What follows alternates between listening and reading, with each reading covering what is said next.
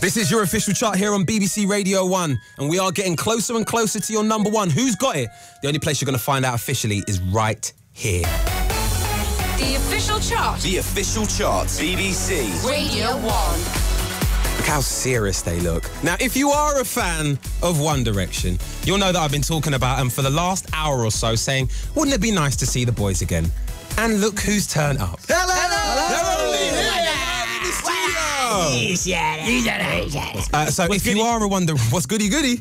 I like that, the double whammy. What's goodness? That's the other one, isn't it? Yeah, that's the other one. So not cool. Oh, God. Right.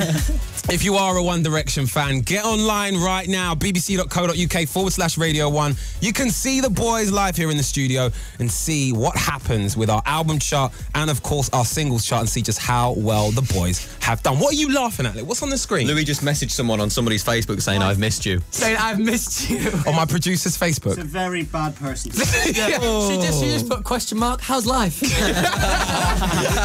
leaving your Facebook open with this lot in here. Lads, good to see ya. It's good to have you back on the official chart. Now, we had to keep this a secret because the last time you were here, not only were your cameras here, but as well as that, it was so mad outside when you came to the official chart.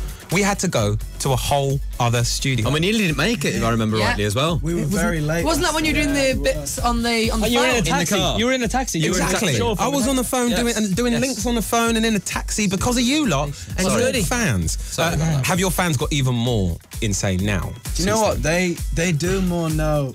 They do more now, which is they know great more for a start. than like we do all the time. What about where you're going to be? Yeah, like they know who's in each car. I'll tell you what has changed. You didn't have that many tattoos last time you were. What's that say on your arm? It says things I can. Things you can? Yeah. What's that? What's that? It says things I can't. Oh, that's quirky.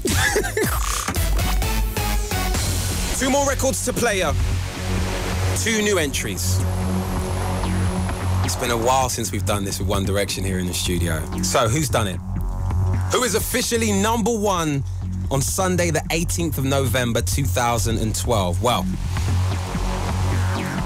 the One Direction lads really aren't concentrating because all they're doing is messing with my producer's Facebook.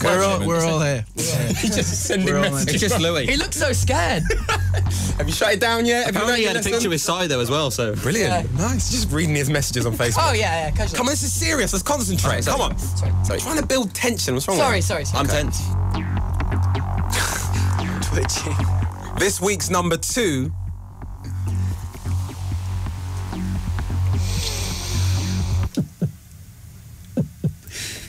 Why are you doing the X Factor heartbeat? Like a heartbeat sound. No, it's Radio 1. We don't do that. God, this is killing me. I'm sorry. The moment got the better of me. This week's number 2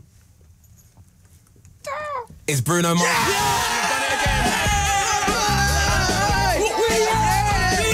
Okay, we're going to get to that number 1 single shortly and play it for you right here on BBC Radio 1 on the official chart. But before we do that, we got the business of the album chart to take care of. So, let's find out what album has fallen where. BBC Radio 1. The home of the official album chart. This week's top 5 albums. 5. So number 5, down 4, it's Robbie Williams and Take the Crown. You look so intense, Harry. What's that about? 4. Down 2 places, Andre Rio and Johann Strauss Orchestra. Magic of the Movies, this is your number 4. 3.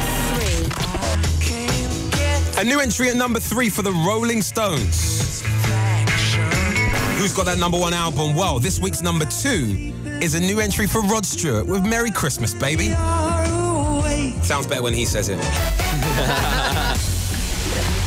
And this week's number 1 album is also a new entry.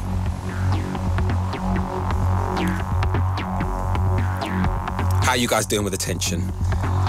I've just wet myself. Tension. This week's number 1 album comes from this lot. Let's go crazy. It's One Direction.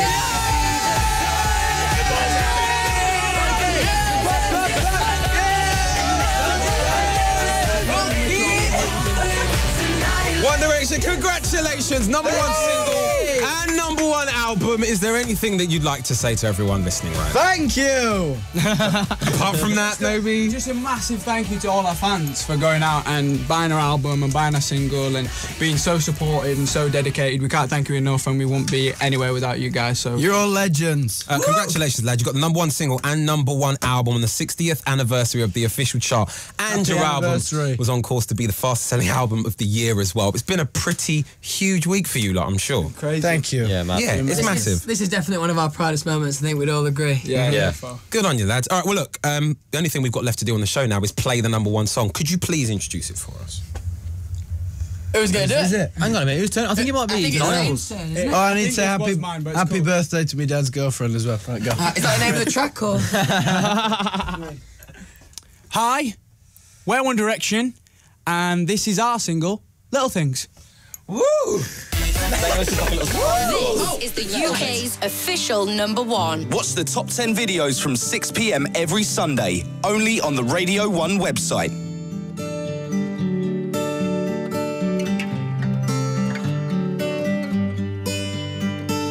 Hand fits in mine like it's made just for me.